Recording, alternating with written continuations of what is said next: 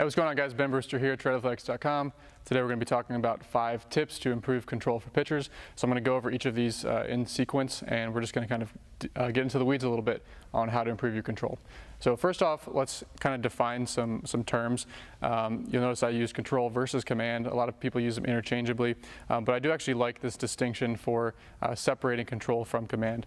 So control is kind of this ability to actually locate a pitch somewhere within the strike zone, to be able to pitch within the strike zone, but not necessarily be able to place that ball exactly where you want within the strike zone, just to be able to put your pitches somewhere in the strike zone. Command is more the ability to consistently actually locate these pitches to a specific spot within the strike zone. So we're going to be talking about some kind of general factors that are going to work to improve control. For specifically improving command, that's not as much the focus of this presentation. It's really just helping you throw strikes. However, some of these strategies are still useful for being able to more pinpoint locate where the ball goes. So we're going to be talking mostly about control and kind of in generalities as far as mechanics and where kind of your focus should be in terms of throwing strikes. So this is the fix that we've established, that we've discovered. This is the one thing that you should say if you're a coach and you go to the mound and your pitcher is struggling to throw strikes. This is the thing that you should tell them that's going to definitely fix the situation, and that would be just throw strikes.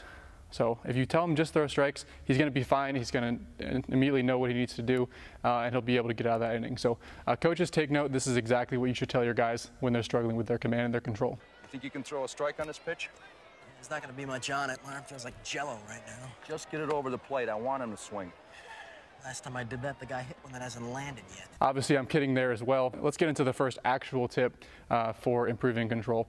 Now, this is a mechanical factor that I feel is probably the most important mechanical factor for improving your ability to throw with control. And that would be to improve the linear direction to the throw. Now, you'll notice that there are some guys you've played with, or some athletes that you've coached, that never have an issue with throwing the ball in the zone. And typically, those are going to be your guys who just naturally have very good linear direction to the throw. So what do I mean by linear direction to the throw? Well, pitching is a combination of both linear and rotational movements. So we need to be able to ideally blend this linear move. And linear move, I'm talking about the hinge. I'm talking about that linear initiation of your movement towards the target, whereas rotation is the pelvic rotation into landing, the torso rotation following that. So we need to be able to ideally blend these two factors together. But that linear move is what provides that initial direction to the throw, and it also provides direction to the ensuing rotation of the throw.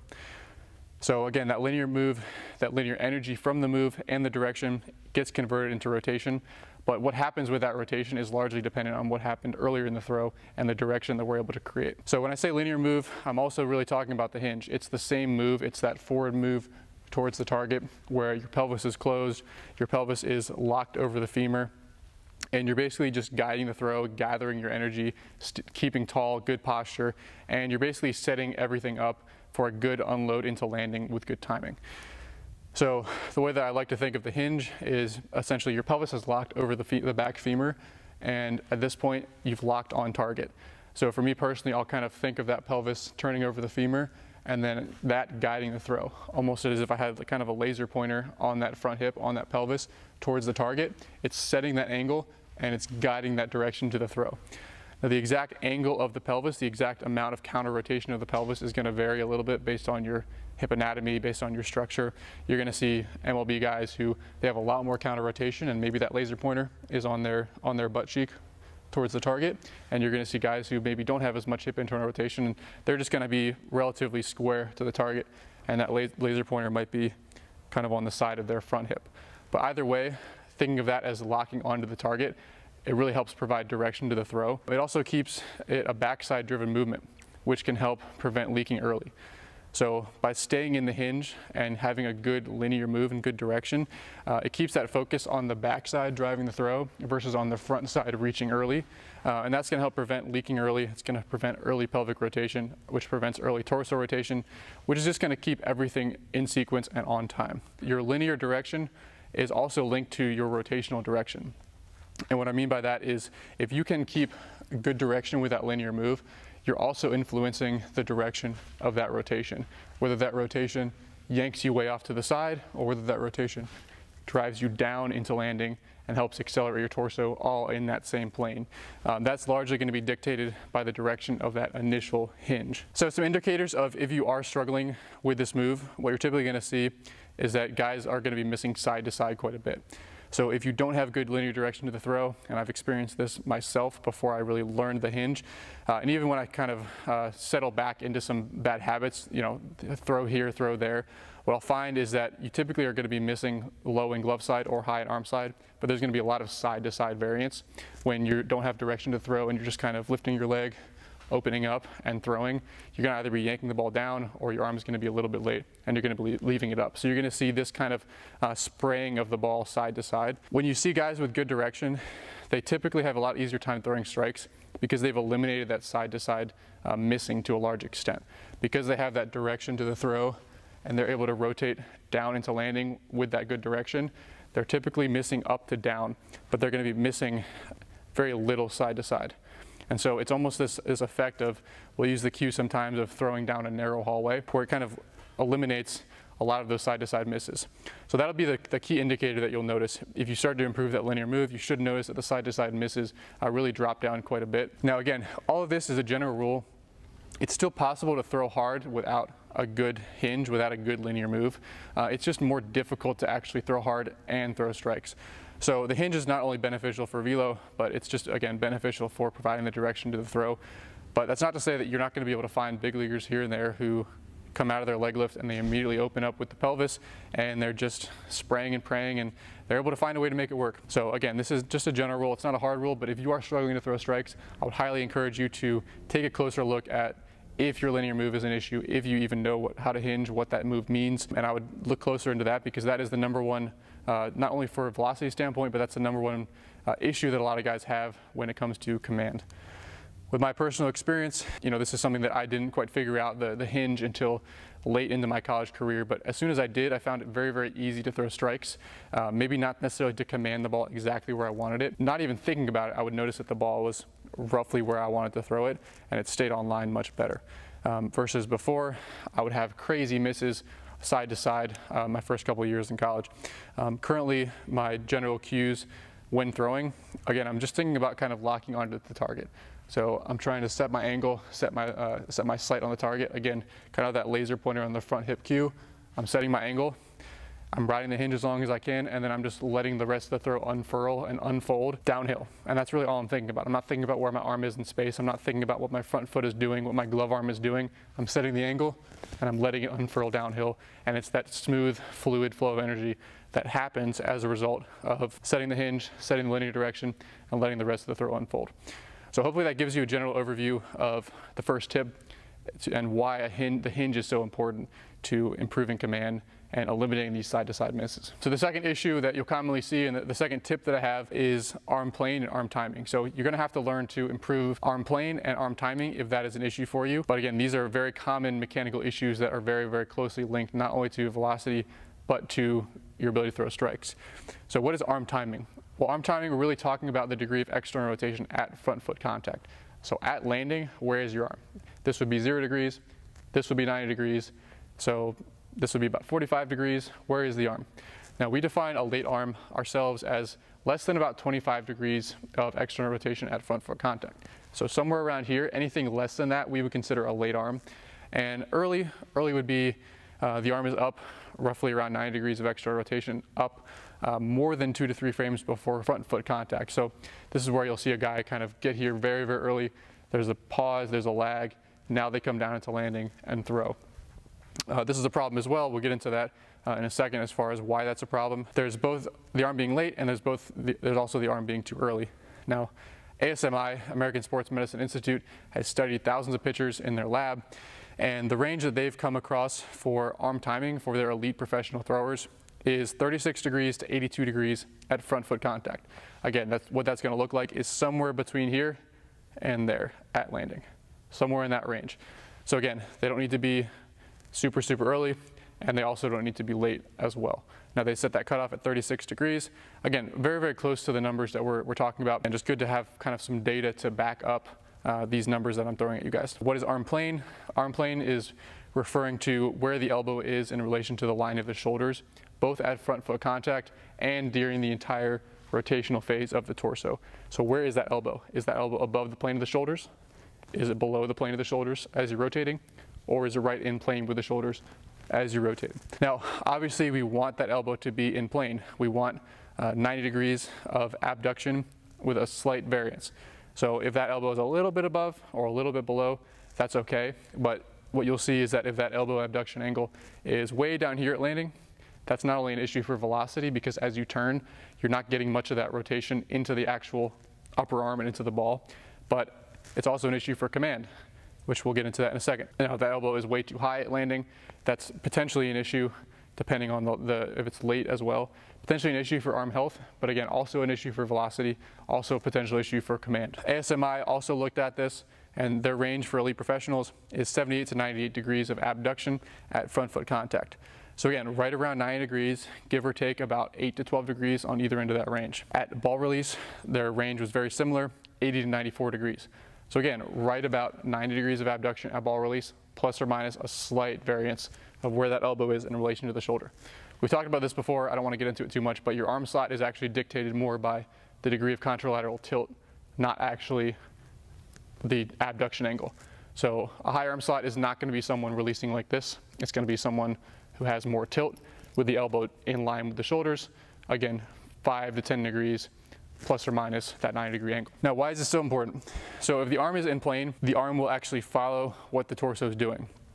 In other words, you can trust that the direction to the throw is going to feed into the pelvic rotational direction, which is going to feed into the torso rotational direction, and you can trust that the arm is going to be in that same plane and the arm is going to go where the torso goes. The problem happens when the torso is going one way and the arm is way up here, or the arm is way down here. The problem is now that the torso is doing one thing and the arm is doing something else. And so you don't have this one fluid motion, one smooth fluid flow of energy from the ground up through the entire body as one unit.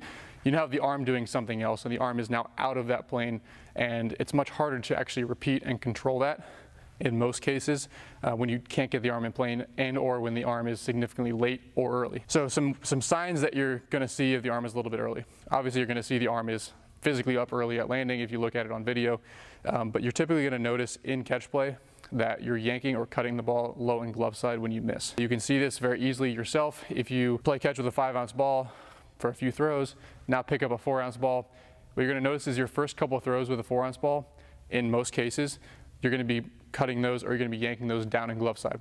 And that's because the 4-ounce is going to speed your arm up. It's going to get your arm up a hair earlier than you would with a 5-ounce ball. And just that slight variance is going to cause you to miss low and glove side. Now, if you have a late or a low arm, you're going to find yourself missing high and missing arm side. You can see the same thing if you play catch with a 5-ounce ball. Now you pick up a 6-ounce ball and keep the exact same intent, the exact same focus.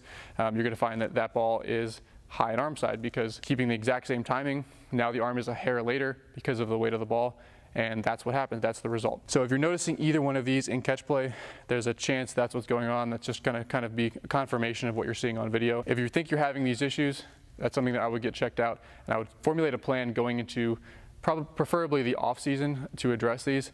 These can be difficult changes to make to an appreciable degree in season. So proper sequencing, otherwise known as not muscling up. We're going to define sequencing and explain why it's so important. So proper sequencing is important for improving control because it's basically allowing the kinetic chain to work in sequence from the ground up. Sequencing is allowing, again, the back leg to work and the pelvis to rotate before the torso rotates, and then it gets the energy flows into the upper arm, then it flows out into the forearm, wrist, and ball. And so there's this sequential flow of energy, again, converting from linear to rotation and then up the rest of the chain, from proximal to distal, that you want to see and that you're going to be able to observe in the hardest throwers when you collect data on how they move. Now the problem is when an athlete brings a certain segment that should be coming into the throw later in the chain, when they bring it in too early into the throw. Now I refer to this as muscling up. A lot of coaches will call this muscling up. And again, it's basically bringing in distal segments, which is going to be the torso or the arm, into the throw too soon. So before the lower half's had a chance to finish the hinge, before the pelvis had a chance to rotate and build up that rotational velocity, it would be something like yanking the torso too soon or bringing the arm into the throw too soon. This ruins the flow of kinetic energy and may reduce repeatability of the pattern. because there's no longer this consistent total body flow of energy. Again, now there's basically two separate movements happening. The lower body thinks there's one movement happening, and the upper body basically takes over that movement and comes into the throw way too soon. And so it's hard to have as much consistent repeatability when you don't have this one smooth flow of energy from segment to segment to segment. The energy's flowing great, flowing great, flowing great, flowing great. And now the arm comes in, takes over, and there's this jump of energy flow. And so this is more of a velocity issue, but it can also be a repeatability and control issue as well when you have an athlete that muscles up. Now here's a graph from Rockland Peak Performance. Highly encourage you to check out this blog post. I'll link that down below. But just an example here that we can see of two different kinematic sequences. So we can look at, okay, what is the pelvis doing? What is the trunk and chest doing? What is the upper arm doing? And what is the forearm and wrist doing? And now those correspond to red, green, blue, and yellow. And you'll see the pro pitcher on the left is keeping good sequencing. He reaches that peak pelvic rotational velocity before he reaches the peak trunk rotational velocity, before he reaches the peak upper arm rotational velocity, and before that peak velocity of the forearm and wrist. And so he's able to keep this smooth flow of energy with the proper order between segments, again from proximal to distal. Now we look at this D1 pitcher, and you can see it's kind of reversed. So now he's achieving that peak torso rotational velocity ahead of that pelvic rotational velocity. Now that represents basically muscling up. It represents the torso opening up early, the torso rotating early, before the pelvis has actually had time to do its thing. Now I'd have to actually see each of these athletes' mechanics to kind of really break down exactly what they would need to work on from a mechanical standpoint, but just looking at the raw sequencing from this one graph, you can see why that's so important. And this is, again, a common trend that you'll see. The hardest throwers have this order to their sequencing, and slower throwers may have good sequencing, but they may not. And if they don't, then that's, again, something that you'll need to work on. It represents that huge energy leak at some point in that flow of energy, in that kinetic chain. So your indicators of proper sequencing or improper sequencing, again, on video, athletes with proper sequencing, they're going to typically look a lot smoother. They're going to have clean motion capture data. But something that we've noticed is that their velocity ramps evenly with their intensity. So their 50% effort throw, and then their 60% effort throw, and their 70%. As they ramp up their intensity, their velocity correspondingly ramps up along with that. And they also tend to have an easier time maintaining their velocity past the first inning and deep into games. So when you see a big leaguer who's in the 9th inning still throwing 98 miles an hour, you can bet that that's a guy who has a very clean kinematic sequence, because he's using the entire sequence, he's using the kinetic chain to create that arm speed. And so as he begins to fatigue, it doesn't have as much of an immediate impact on his velocity, because he's not producing that velocity through active muscular effort from his arm. He's utilizing the kinetic chain, he's utilizing this fascial elastic properties of his body, and he's not necessarily as susceptible to fatigue as a result. Athletes with improper sequencing tend to look choppy at some point in their delivery. They might look smooth and then have one subtle lag or subtle herky-jerky area of their delivery, or it might be a little bit more extreme than that.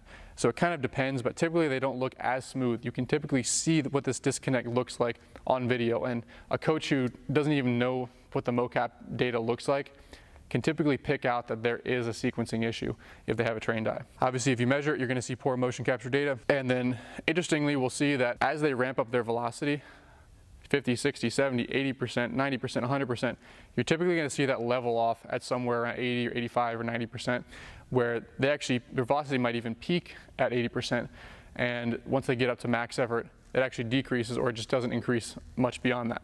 Now that's because as they start to ramp past a certain intensity, they start to muscle up, muscle up, muscle up, muscle up, and again, that starts to actually lower their ball velocity. And we can talk about why that's the case in a separate video. Stuart McGill's had some great thoughts on this as far as his double pulse theory, and basically how when a muscle has super high force, it also has high stiffness, and so it's not able to create the same velocity. And so the hardest throwers and the hardest kickers in any sport, the most powerful athletes are the ones that can combine this contraction and relaxation together versus just sustaining this high force, high muscular tension through the entire movement. So the other thing that you'll see with athletes with improper sequencing is that they tend to not sustain that velocity very well because they're not letting that energy come from their entire body into the arm. They're usually bringing the arm into the throw too soon. So they're having to provide all that velocity from the arm. Very little of the energy from earlier in the chain actually makes its way into the arm. And so you'll see that they typically peak in the first inning and their velocity will slowly decline over the course of a start. And we're not going to get too deep into this, but how to fix this in a later video. But again, just realizing that sequencing can affect not just velocity, but your ability to consistently throw strikes. So the next factor that can definitely affect your ability to throw strikes and your control is internal versus external focus. So an internal focus is going to be focusing on internal factors such as your mechanics. Where is my front foot? Where is my arm in space? Where am I looking with my head? Where's my front shoulder? Thinking about your mechanics is the primary kind of internal cue that you think of when talking about pitching mechanics. External focus is going to be focusing on external factors. This will be something like trying to throw a ball to a certain part of the zone, or blowing up the catcher, or blowing it by the hitter. These are external factors that take the focus away from yourself and put it on something external, put on some sort of external goal or cue. My experience, both as an athlete and observing coaches and how they work with different athletes, I think that this rule is pretty accurate. If you want to ruin a pitcher's control, especially in season, go ahead, give him 3 to 5 internal cues, tell him to be focusing on multiple internal things at once. And now he's worrying about where his front shoulder is, where his glove arm is, where his throwing arm is. That is a surefire way to ruin a pitcher's ability to throw strikes in season, because again, all you've done is you haven't necessarily changed his mechanics, but you've changed where the focus is in relation to his mechanics and in relation to the goal. When you're out there in the heat of the moment and you're pitching, it's a big situation. You're saying, don't throw a ball, don't give up a hit, don't walk this guy. The harder you want to control something, the more it gets out of your control, and you want to hit the outside corner with the pitch. If all you think about is, I'm going to hit that, aim it right there, hit it right there, that's the last place it's going to go. So it becomes very difficult to repeat when you have multiple internal focus points, and it also takes attention away from the execution of the pitch and away from the competitiveness or the aggressiveness that's necessary to actually get good results in game. So my rule for this is, if you're going to use an internal cue, I would use a maximum of 1 internal cue, especially in season. So that might be something very simple like, hey, hold the hinge, or hey, stay back, or hey, stay back over the back foot. It's something very simple, and typically I like to use proximal cues, meaning center of the body, or cues that relate to the earlier part of the throw. So the initial weight shift or the initial forward move. The problem comes when you start giving distal cues like where's the hand, where's the front foot, things that are happening out at the limbs, because the limbs are really controlled by what the center of the body is doing. If you can control the center of the body, the limbs are going to take care of themselves. The arm is going to go in a consistent spot. The front leg is going to go in a consistent spot if you're controlling the center of the body. But the second you start focusing on these distal areas, it becomes much more difficult to actually repeat what you're doing. So over the rubber versus over the plate, basically knowing when are you going to focus on these internal cues or your mechanics, and when are you going to focus on these external factors and just getting the batter out or blowing up the catcher or executing a pitch. And so knowing what you're working on a given day. In season, you're probably going to need to focus mostly on over the plate, executing throws and catch play, executing pitches in your bullpens, executing pitches in the game.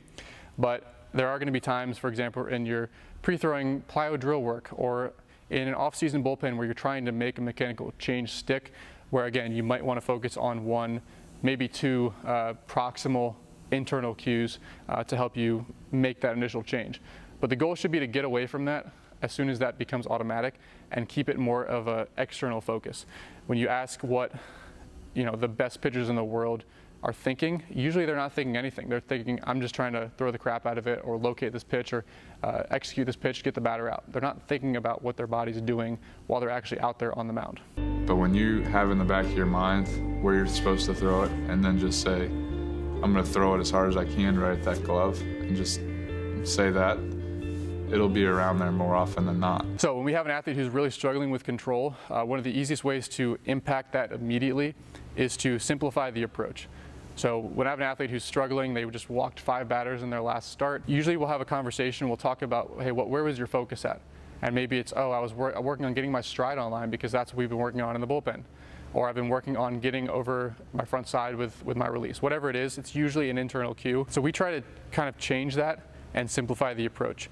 One thing that I like to do is change the approach from trying to pinpoint specific fine spots in the strike zone to trying to blow up the center of the catcher. Now, instead of throwing to a specific spot, you simplify it to just blow up the center of the catcher, and now wherever the catcher sets up, you're still blowing up the center of the catcher. So all it does is basically change the focus from trying to be super fine with what you're doing to one simple thing. It's a big target that you almost can't miss. You give yourself a ton of room for error in every direction.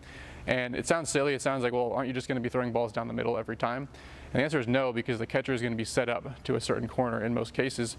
And even if he does throw it down the middle, if he's struggling with his command, he's not going to end up down the middle because he's having this variance in where he's throwing the ball. Even if you aim middle, you're going to end up at the very least on a corner. Switching the focus, at least in the short term, while they're struggling, to giving them more room for error, blowing up the center of the catcher, as opposed to throwing to a fine spot, trying to hit the catcher in his left shoulder or his right shoulder or his right knee. This helps reemphasize aggression and competitiveness and kind of take it away from the internal and just say, hey, go out there, do your thing, attack the hitter, and blow up the center of the catcher. And 99 times out of 100, you'll see that they have a much better outing the next time. Their walks go down, their strikeouts go up, because they're trusting their stuff, their velocity is improving, and they're actually throwing more strikes just by simplifying the approach. The next tip I have for you guys is the importance of routine. Now, most professional pitchers have kind of been through the ringer, they've been through the ropes, and they understand the importance of routines, and most of them have routines. If you listen to any interview with any accomplished big leaguer, one of the first things they'll talk about is the importance of their routine, and they can go through their routine and explain how it's maybe evolved over time, but how it's this consistent anchor that they have each start, each appearance. That's going to be very different for a reliever versus a starter. But the commonality is that they all have a routine. Now, routines are your anchor. Routines are that thing that you can go to that gives you this consistent mental approach, no matter what's happening externally, what's happening in the game situation. If you just went on a 14-hour bus ride to get to the game, if you have an injury that you're trying to work through, routines are that anchor piece that gives you that stability even when there's all this other variability happening in season. So it's something you can go to when your stuff isn't working, when you're having trouble throwing strikes, maybe when your stuff isn't there on a given day, your velo's a little bit down, you're fatigued, you've thrown 3 days in a row as a reliever, whatever the case may be. It's something you can go to when the game speeds up on you, when you just gave up a home run, you just walked 2 batters in a row, something that you can go back to and lean on to give you that consistent, stable point. And this is so important because consistent control of the strike zone is going to require consistent control of your body and release point. And the only way that you can have consistent control of your body and release point is by having consistent control of your mind. Your mind controls what your body's doing, and then how you move your body, how you control your body is going to control your release point and where the ball actually goes. So controlling the strike zone requires controlling your mind. As silly as that sounds, that really is a fundamental component of this. If you look at, and I like to think about, and I've read some research on free throw shooting. If you look at any accomplished free throw shooter, or any shooter in general, but especially free throw shooting, because it's kind of a fixed task without necessarily the specific time constraint, you'll see that every player has their specific routine. It's specific to them, it's what gives them their anchor, and it's what allows that consistent release point for them. So there's a lot of research on free throw shooting accuracy and showing the importance of routines versus not having a routine.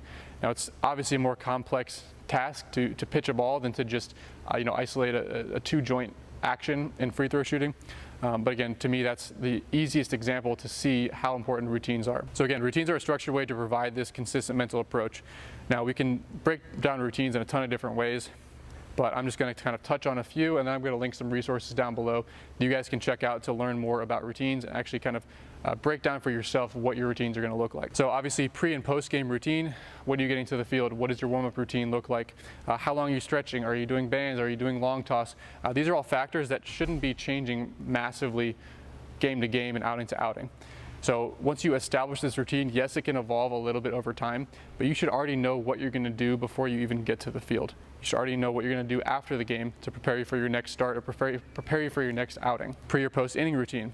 This is also going to be important. What do you do in between innings? What do you do to stay warm? What do you do to maintain your focus? What do you do if that inning lasts 45 minutes because your team just put up a 10 spot and you need to still go out there and be competitive and not cool down? What do you do if a pitch didn't work that inning? Do you go down to the bullpen and work on that pitch? These are all questions that you need to have answered ahead of time so that you have a consistent routine that you can go to depending on what's happening in the game. Pre or post pitch routine. This is arguably going to be the most important of your routines. This is what you do before you toe the the rubber each pitch. This is going to be what you do after you actually release that pitch. It's going to be important to have some sort of release mechanism to kind of flush what happened the previous pitch. And it's going to be important to know what you're doing when you catch the ball, what you're doing, how fast your tempo should be, when you're taking a breath. These are all pieces that go into play that you don't really consider when you're in high school necessarily, but you come to see how important they are, especially when the game starts to speed up on you. I would definitely encourage you guys to actually write out exactly what your routine is, and not just write them out, but practice these, especially in season and especially in the kind of that preseason phase when, hey, it's giving you additional mental reps and it's giving you additional work even when you're not having to put stress on your arm.